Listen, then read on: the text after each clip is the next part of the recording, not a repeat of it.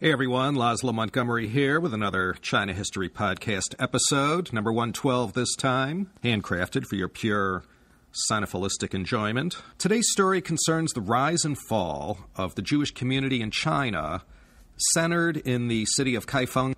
The Jews and China went way back. No one knows for sure just how far back, although there's plenty of speculation. To quote a certain former U.S. cabinet official, quote, "There are known knowns. There are things we know we know. We also know there are known unknowns. That is to say, we know there are some things we do not know. But there are also unknown unknowns. The ones we don't know, unquote. I couldn't have said it any better myself. As I dug deeper into their history, I concluded you could say the same thing about the Kaifeng Jews. But it's a great story, so let's look at what was up with that. I guess it's part of urban legend and part common knowledge that there was this lost colony of Chinese Jews, or that there was this thriving native Jewish community there. Those more schooled in Chinese history might know this Jewish center in China was in Kaifeng, but not necessarily knowing where Kaifeng was, and certainly not knowing why Kaifeng of all places and not someplace more obvious. So the purpose of today's episode is simply, as we did last time with the Wu State, and as we often do, just sort everything out and give you the main idea. A lot of people have heard of the Kaifeng Jews, but other than that, they can't say much about the subject at a cocktail party or even a Seder. This is a story that goes back as far as the origins of the Silk Roads. The Jews, of course, came from Israel. Some left this land voluntarily, or as was most often the case, involuntarily, and sought out greener pastures elsewhere. Jewish merchants were among the earliest people to traverse the Silk Road when it started ramping up during the Han Dynasty. Remember Zhang Qian? He made his first journey to the west between 138 and 126 BC, the time of Han Emperor Wu, Han Wu Di. This is where the whole Silk Road history takes off. So Jews had been coming to China since at least then. They didn't stay long or build a community, but they, had made their way to Xi'an and all the other great Central Asian trading centers that had, already sprung up along the pathways of the Silk Roads. Trading luxuries along the Silk Road was something that Jewish people, small though their numbers were, played an unusually large role. There evolved a group of Jewish merchants called Radhanites. Their origin is unclear, but for centuries, they managed a big-time trading operation that sold goods throughout all the major markets of the known world between the Frankish Empire and China. They went as far back as the Merovingian dynasty and covered all the overland and sea routes between the west and the east. They were in the middle of everything. We know of these Jewish traders from the Persian geographer and writer Ibn Khordadbeh, who lived from 820 to 912. This was the time of Islam's third caliphate, the Abbasid. He wrote a book of the times that managed to, make it to this day without getting burned or lost to eternity. This book mentions the Radhanites as being Jewish traders. He said they were particularly gifted in all the languages of the Silk Road, and they carried out trade by land and by sea. In the Persian language, or at least back then, Ra means path or way, and Dan means one who knows.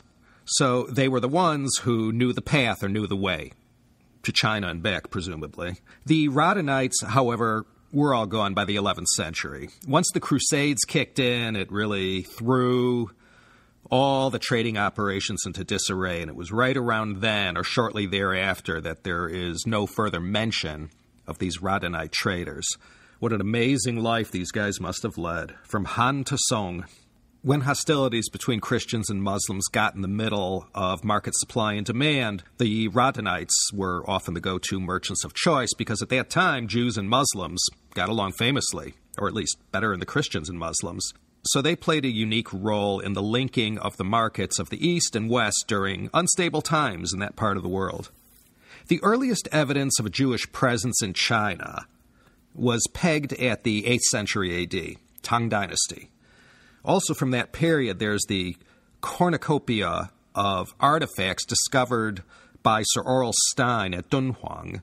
These Persian and Hebrew writings, found in the caves of Dunhuang, dated back to the Tang period and mention the Jews. Again, the Radhanites were by now a major force at that time. If anyone chanced upon someone of the Jewish faith in China, for sure they wouldn't be in the entertainment business or a doctor. It's almost for sure this Jewish person walking around Tang Dynasty China was doing the same exact thing any Sogdian, Persian, Arab, or Central Asian was doing. They were all plying their wares along the Silk Roads connecting east and west. These traders from all points between China and Rome were the worker bees of the whole system. Despite the regular visits from Jewish travelers and traders, there was still no known Jewish settlement or central place in China where you were always guaranteed to find a minyan or a hot kosher meal. The popular consensus regarding how long the Jews have been coming to China says it's at least since the Han, with no settlements until the Song. There's no proof of life in the Zhou dynasty, although Jews are mentioned in one of the stone stelaes we'll get to in a moment. There's also this far-out theory that claims in 721 BC, when the Assyrians invaded the northern kingdom of Israel and exiled the 10 tribes, one of them escaped to Asia and came to China, or at least to India. It's just a theory, the lost tribe of Israel. The Han, incidentally, coincided with the Roman persecution of Jews in Judea. 70 AD, this was a bad year for the Jewish race. August 70 AD, Titus destroys the temple in Jerusalem, and the Jews scatter, but not before 1 million of their people fall to the Roman armies, and 100,000 are sold into slavery. The First Jewish-Roman War, not ending well for the Jews, and when they rise up against Hadrian in 132 AD, once again it won't end well for them. The Han Emperor Guangwu was reigning at the time. Now, whether these wars with the Romans provided any extra impetus for Jews from conquered Judea to escape the heat and flee to Han China, that's purely speculative. It's certainly a possibility. The Silk Road did exist. The Jews were heavily involved in the east-west trade along all these routes. There were these Romans, Babylonian, Assyrian persecutions. These are all facts that we know, although the detail is severely lacking. But there's plenty to hang your hat on later on when the Southern Song kicks in. So despite the dearth of evidence to the contrary, it's safe to say Jews were visiting China during the Han Dynasty. But being almost 2,000 years ago, this Xi Fan is about as thin as you can get, and we're only left to speculate about their life in China. The Tang was a golden time, at least for a while. There was a tremendous amount of tolerance for all the religions and races. Followers of Islam, Judaism, Manichaeism, Zoroastrianism, Nestorianism could all be found in the capital, Chang'an. It was the most amazing and cosmopolitan city in the whole world, because the Jews were so dominant in the trade of silks, spices, and other luxuries. They came to Tang China quite often. In 781, this was during the time of the Tang Emperor Dezong, the city of Bian was founded. It will go by several names. Bianliang is another. Bianliang was the name of the city during the Song Dynasty. It's best known to us today as the city of Kaifeng. It was located right on the south bank of the Yellow River, just west of the Grand Canal. The Grand Canal we discussed in the last episode. It was the Wu King Fu Chai who built the Hankou that served as the beginning of the Grand Canal. And the canal, the greatest engineering marvel of its day, would be built and completed in 609 AD under the Sui Emperor Yang Di. I think digging a man-made canal, the distance from L.A. to Dallas, is right up there with constructing the Great Pyramid. 1,400 miles. Digging this canal changed China, that's all I can say. Well, Eastern China anyway. Let me quote the Song Dynasty poet, Qin Guan, who said of this ancient city, quote, Kaifeng, surrounded by level land in all directions, is a convergence of roads which connect it with the Chu River to the south, the Han River to the west, the Zhao River to the north, and the Qi River to the east. Neither great mountain ranges nor big rivers isolate Kaifeng from the surrounding regions. In fact, its communication with them is aided by the Bian and Cai and other rivers. The waterways teem with boats, the bow of one touching the stern of another, while men, carts, and animals jam the roads in an endless flow from every corner of the country. Kaifeng was, in its day, not just the capital, but the commercial and political center of Song China as well, when China was the richest, most vibrant economy on the planet, and had been for centuries. The Silk Road didn't just end in Xi'an and Chang'an, it also led further up the road to Kaifeng as well. Kaifeng, like Xi'an, attracted merchants from all over the world. Over 1 million people lived there during the Song. Today, there's 4 to 5 times that number. Back in the Tang, it was only about a 10-day, 2-week trek for a caravan between the two cities. This area of ancient China is as ancient as China could be. Running east to west, one after the other, was Kaifeng, Zhengzhou, Luoyang, Sanmenxia, Weinan, and Xi'an. Weinan, of course, the birthplace of Sima Qian, who we quote often in these podcasts. This slice of Shanxi and Henan has served as the epicenter of ancient Chinese history from mythical times all the way up to the Song. So the moral to the story is, this was in its day perhaps the largest commercial center in the world. So it was only natural that these Jews from all over the Middle East and Central Asia would find their way to Kaifeng. They didn't just choose Kaifeng just for its proximity to the Yellow River. In the Song dynasty, this was the place to be. On the opposite end of these roads that all led to Kaifeng were the markets of Europe, Asia, and Africa. So why did the Jews end up congregating in Kaifeng and ending up staying for a few centuries? I mean, this was the New York City of its day. The sea routes were a different matter, and by the time of the Tang and Song, the seas were dominated by Persian and Arab fleets. These traders left behind plenty of writings and evidence attesting to the role of these Jewish merchants. There were Jewish merchants all over China, and they could be found wherever major markets could be found. Guangzhou, Quanzhou, Ningbo, Yangzhou, and Hangzhou. There could have been settlements at these places, and there could have been synagogues built too. But it was only in one place where historical records survive that shows unimpeachable evidence of a Jewish settlement and native people following Jewish laws and traditions just as their fellow Jews in Europe. And that's really the main part of our story. In 1163, the Jewish residents of Kaifeng received the okay to build their synagogue, along with all the necessary extras required of a Jewish community, a mikveh, a sukkah, a place to butcher meat according to the laws. This temple was flanked on two sides by Teaching Torah Lane North and Teaching Torah Lane South. The southern Song Emperor Xiaozong himself had given the approval and even gave an imperial order that they should follow the customs of their forefathers and settle in Bianliang, which, as I said, was what Kaifeng was called back then. The original Jewish settlers in Kaifeng were 70 Jewish clans who left en masse with their families and everything they owned. They brought everything from their previous synagogue, including the Torah scrolls, of course. This was a caravan that had a destination in mind. Later on, the locals would sort of group them in with the Muslims, because on the surface, anyone not familiar with the religions, like in China, they appeared similar. So the Jews were differentiated by being called the blue-hatted Muslims. Anyway, there were 500 people in this one congregation. They came to Kaifeng and settled there. These people from far away with their strange rituals and traditions became very active in the local community.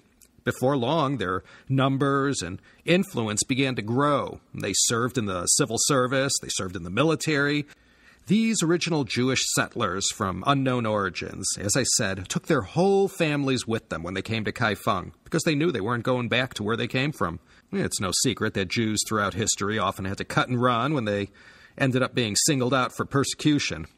Now, when I say they came from some unknown place, that's not entirely true. There is evidence that might trace this group from the Mediterranean coast of Turkey, from the town of Bodrum. Bodrum today is about a 3-hour car ride south of Izmir. These Jews had come to this idyllic spot from the city of Samawa in Babylonia. This is, present-day Iraq, of course. They left Babylonia in times of persecution and settled in Turkey. Although the proximity of Bodrum to the Holy Land wasn't that close, it was close enough. And the blowback from the Crusades that, kicked off in 1090 made things too hot for the Jews of Bodrum, so they just picked up and left. And this congregation marched through Turkey, to Persia, through Turkmenistan, Xinjiang, and finally to China proper, first arriving in Xi'an and then further on up the road to Kaifeng.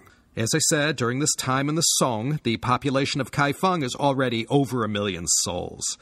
And it was to Kaifeng, in this most ancient part of one of the most ancient provinces of China, that they came, probably sometime in the 10th or 11th centuries. And the story of this Jewish community is mainly told in 3 stone steles. I've heard that pronounced without the E on the end, but I'm just going with what Merriam-Webster is telling me. These carved stone steles are mostly what we have to go on as far as a timeline and a history and a point of reference as to the prayers they offered and their, adherence to tradition. There were 4 steles, but one was lost. They were always placed in the courtyard of the synagogue. For centuries they stood, telling the stories of their history and showing the prayers so that all future generations might, keep the faith alive. The 3 steles that made it down to the present day were dated 1485, 1512, and 1663. So this is the period in the West, roughly from the time Columbus discovered America to Charles II and the restoration of the monarchy in England. The Ottomans and Europeans at that time are slugging it out on the continent. During this time, the Jews of Kaifeng were having their heyday. The community peaked during the time of the Ming, which was 1380 to 1644, and then after that, late 17th century into the 18th. From that point on, it was a slow, steady decline. Let's talk about those 3 steles and a little about what they've told us. Trust me, there is a whole body of scholarship about these surviving limestone slabs. Countless man-hours of study have gone into them. So I am not going to bog you down in the content. Go on Google Books or just use your favorite search engine to get everything you wanted to know about these Kaifeng steles, but we're afraid to ask. The oldest, the 1489 stele, is divided up into 3 parts. It tells the biblical stories of Abraham, Moses, all the way up to Ezra, who returned the Torah to Jerusalem after the Babylonian captivity in the 5th century BC. It mentions the prayers and principles of fasting and repentance. Now, the second part of this oldest stele tells the story of the founding of the Kaifeng Synagogue in 1163. This is right about the time the compass gets discovered. Henry II is on the throne in England. And 1 year before the founding of this Kaifeng Synagogue, somewhere on the steppes of Mongolia, Genghis Khan was born. Except he wasn't Genghis Khan yet. The third part of this 1489 stele is very interesting and gives a whole comparative analysis of Judaism to the 3 great religions of China at the time, Confucianism, Buddhism, and Taoism. It explained the basic principles of Judaism within the context of Chinese understanding at the time in Ming China. The monument dated 1512 suggests that the Jews first came to China during the Zhou dynasty. It mentions that Judaism came to China during this time via India, but again, there's no evidence to confirm this, and there were no Silk Roads during those Bronze Age Zhou dynasty days. This 1512 stele, the experts are still trying to figure out. It says a lot, but they're not entirely sure what it says. It did mention that there were other Jewish communities in China besides this one in Kaifeng, and that they had established contact with each other. The 1512 stele also stresses the loyalty of the Jews to the Chinese state, even quoting the immortal words forever associated with Yue Fei, tattooed on his back by his mother, Jing Zhong Bao Guo. It explains how the Jews of Kaifeng were throughout the fabric of Kaifeng society. They were officials with degrees, members of the literati, soldiers, and merchants, and they loyally served the state. And this stele has carved in it all 19 blessings from the Amida, the Shmona Esrei, including the Sim Shalom. Hey, traveling Jews from the Middle Ages, if one of them came to this shoal in Kaifeng, he knew these guys were legit. The 1663 stele was similar to the one carved in 1489. It went to great lengths to compare, once again, all the similarities between Judaism and Chinese religious practices, particularly Confucianism. It mentions family, traditions, a moral basis for life, and charity to all. 1663 was quite a historic time in China. The Ming Dynasty had fallen with a whimper in 1644, and this stele tells the story of the fall of the dynasty as well as the antics of Li Zicheng and the ultimate founding of the Qing dynasty. Li Zicheng we discussed in the CHP 34 Ming Dynasty Part 4. This stele lets it be known, with all this chaos going on in China, the community was still trying to keep the religion going. As Ming transitioned to Qing, it was a rough time. The synagogue was destroyed by rebels, and anything of value that had been passed down from the time they started keeping records was just burned, looted, or stolen.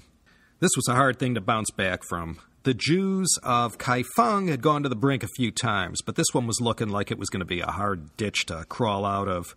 You see, Kaifeng also, being so close to the Yellow River, China's sorrow, and close to all these other rivers, fell victim over the centuries to a number of natural catastrophes. Most damaging were these floods that would immerse the whole synagogue, destroying everything that couldn't be moved to higher ground. In fact, these steles were always built whenever they would rebuild these synagogues. And this Kaifeng synagogue was not a marble palace like Temple Shalom on Lakeshore Drive in Chicago. These were totally Chinese structures.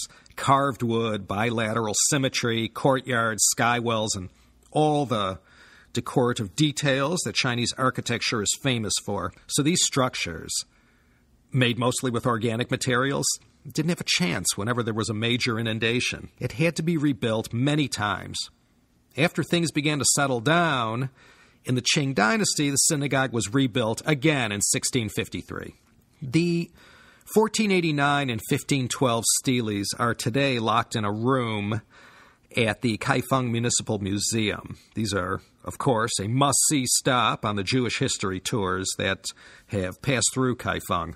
Anything you want to know and more can be learned from visiting this museum and meeting with a few of these descendants of the Kaifeng Jews, many of whom are actually going back to Judaism.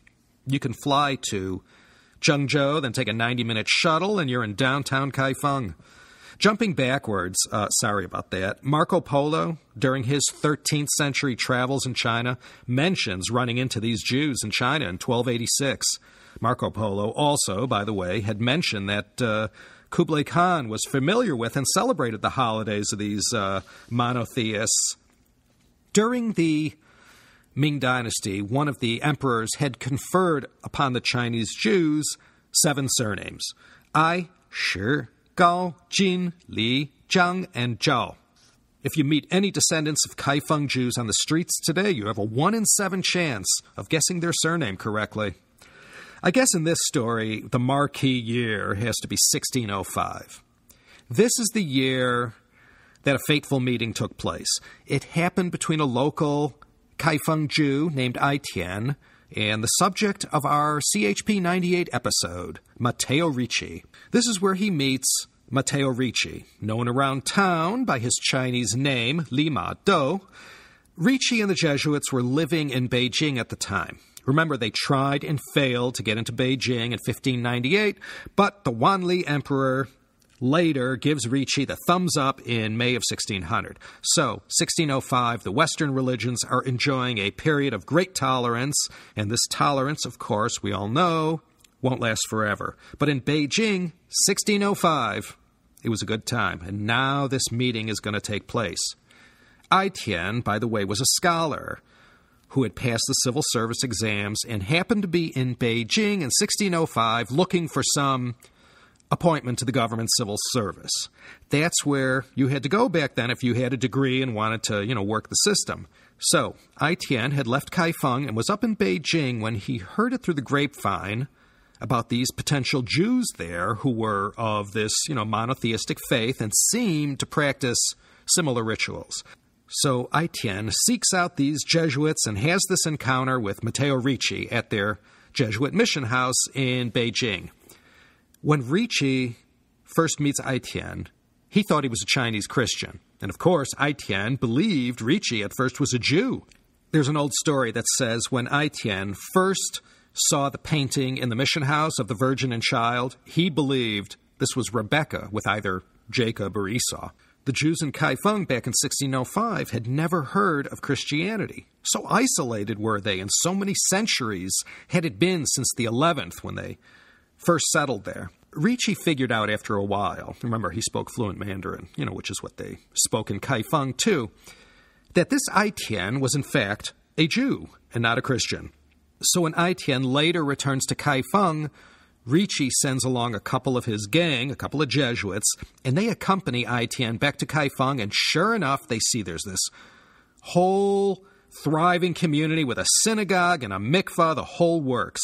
These Jesuits checked them all out thoroughly and reported back to Ricci, who, of course, sent the report to the head office in Rome, and all these letters from Ricci and those who came after him survive in various collections. They verified that these Chinese Jews in Kaifeng were observant of the Sabbath from, Friday sundown to Saturday sundown, and were observant of all the Jewish festivals, very much the same as the Ashkenazi or Sephardic Jew you might encounter anywhere in Europe or the Middle East. They circumcised their sons, they didn't eat pork, they had all the important Hebrew manuscripts, said the same prayers, seemed to have the same Torah, but they would check that out in detail later. From what they could see, these Kaifeng Jews were very much the same as you might find in the West. But these Jews were in Kaifeng, in Henan province, right in the middle of the center of the cradle of Chinese civilization. Once they learned all this, the Jesuit order sent plenty of specialists to Kaifeng to learn and study these Kaifeng Jews, or Tiaojinjiao, as they were called, those who picked out the tendons, referring to one of the dietary laws that the Chinese must have considered particularly foolish and wasteful, being one of the best parts and all. So there's plenty in the Vatican archives regarding the Kaifeng Jews, and they took a lot of notes over the next decade or so. You see, the thinking was these Jews, so isolated, who had built their first synagogue during the time of the Song dynasty 5.5 centuries before, there was this belief that they might have copies of the Torah that had, by chance, remained uncorrupted and uncensored by the Jewish rabbis from days gone by. The Jesuits didn't learn anything, and none of these Torah they examined in Kaifeng said anything about Jesus being the Messiah. You see, that was the deal breaker. The aged chief rabbi in Kaifeng, he just couldn't get past the point that the Messiah wasn't due for another 10,000 years. So how could this Jesus Christ be who these visiting Jesuits claimed he was? But to show the rabbi was a good sport, as he was getting up in years, he invited these emissaries of Ricci to go back and tell Li Ma Do that he was welcome to replace him as chief rabbi of the Kaifeng synagogue, assuming he would accept these Jewish beliefs. So after this amazing encounter 408 years ago, there were perhaps 7 or 8 more generations of Jews in Kaifeng before the steady decline reached a low point that the community never bounced back from. The synagogue was destroyed by natural disasters and rebuilt again in 1653, but sadly, by the late 1700s, hardly anyone could read Hebrew anymore. The last Chinese rabbi passed away in 1810 with no one waiting in the wings, trained or qualified to fill his shoes. Countless centuries of intermarriage, assimilation, and complete isolation from the rest of world Jewry sort of doomed the Kaifeng Jews. By 1854, the synagogue had fallen to ruin. The Qing dynasty by now was going downhill with a stiff wind at its back. There was enough chaos and despair in China to keep people's minds occupied during this time. The Taiping Rebellion isn't going to help as far as providing an environment for the Kaifeng Jewish community to make a comeback. Truly, a lack of rabbis, if nothing else, will put a major damper on any Jewish community. If there's no rabbi, then there's no one to congregate around.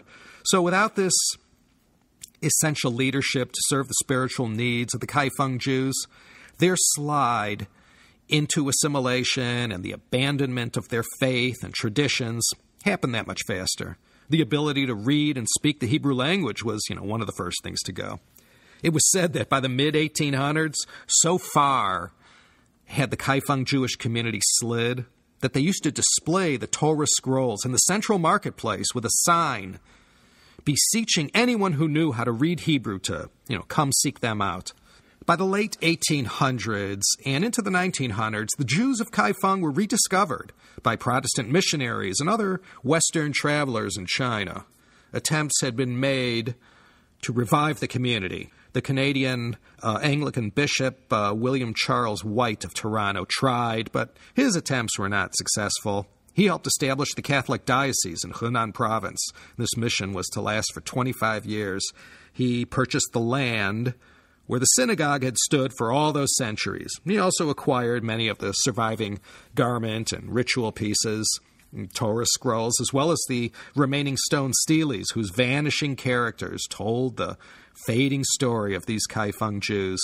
Whether or not White was successful in bringing the remaining descendants of the Kaifeng Jews to Jesus Christ, I couldn't find, but he sure did try. Protestant missionaries purchased and later preserved any and all manuscripts they could get their hands on. And a lot of this stuff is held in the Clow Library at Hebrew Union College in Cincinnati, as well as in other libraries, museums, and private collections around the world. A lot has been returned to Kaifeng authorities. There's a letter someone from Kaifeng wrote to someone or other in the West, and it said, quote, "Morning and night, with tears in our eyes and with offerings of incense, do we implore that our religion may again flourish.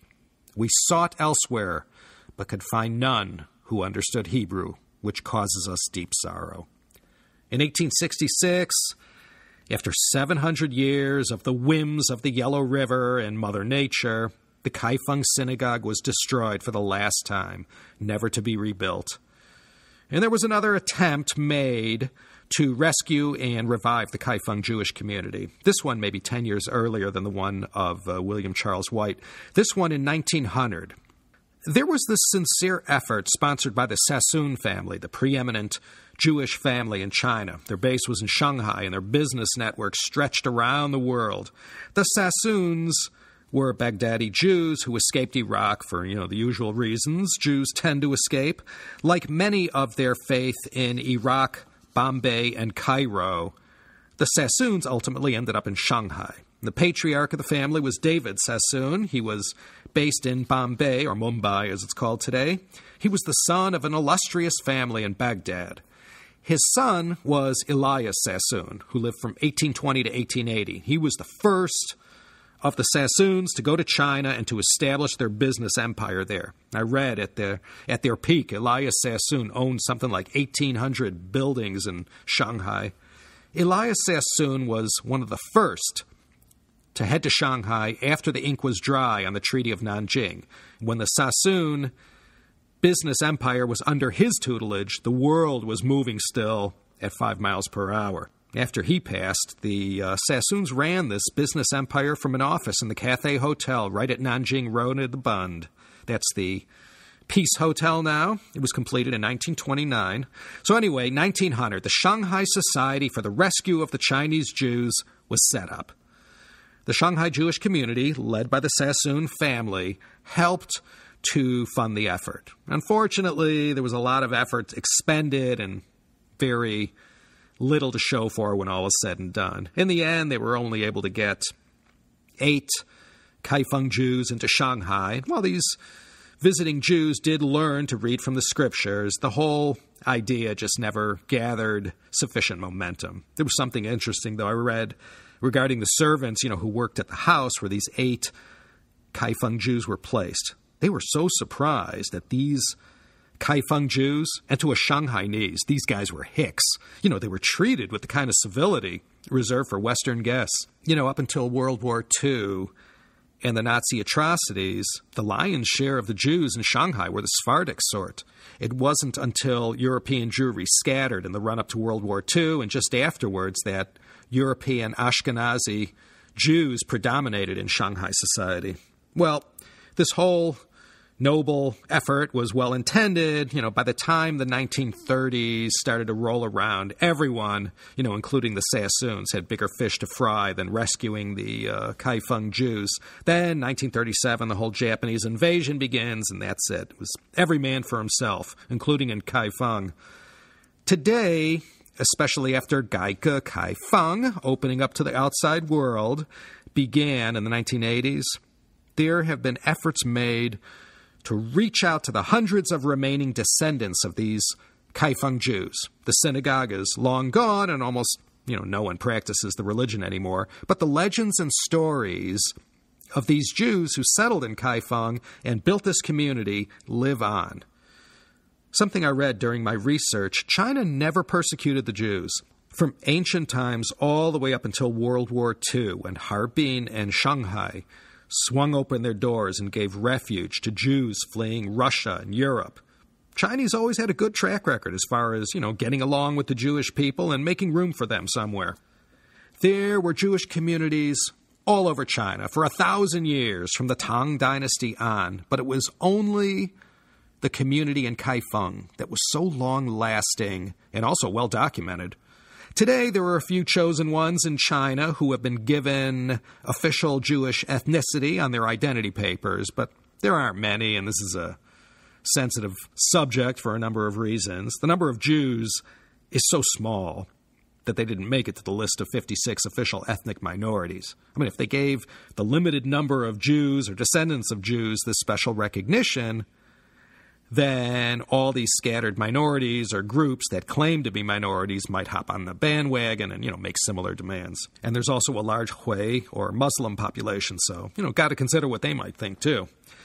There have been several good documentaries and books written that gives more detail on this subject. The World Wide Web has a ton of newspaper articles and other material if you want to read more. There's a lot that by sheer luck did make it down to the present day for scholars to glean through and teach us, but for the most part, all the eggs of these Kaifeng Jews were in one basket as far as, where the synagogue kept all the records and histories of this one-time ancient community. So much happened that we'll never know, that was destroyed. Some Jewish communities around the world who are particularly passionate about this subject have reached out to these descendants of Kaifeng Jews, and some of these people in Kaifeng have reached out to some of these groups too. So the spirit is rekindled, if it ever left at all. The subject of Chinese Jews is one of those that is peculiar enough for us to do a double take. There's so much the two races share in common. Many Confucian ethics, diasporas from time to time, a worldwide community, persecuted from time to time as well, similar values on education, family, and other things. So I guess the story of the Kaifeng Jews isn't so far-fetched or hard to believe. In the overall context of Chinese history, the story of the Kaifeng Jews was but a small ripple in a vast ocean of all that has happened since the most ancient time of the Middle Kingdom. And here at the China History Podcast, we'll keep scratching the ground for any topics like this that our esteemed and select panel of China History podcasters deems podcast worthy. This is Laszlo Montgomery, as usual, signing off from Claremont on another gorgeous and sunny SoCal day. It's March here, and we're still getting these nice 2- and 3-day hits of high 70s and low 80s. What did I do to deserve this? Take care, everybody, and I hope to see you next time for another exciting episode of the China History Podcast.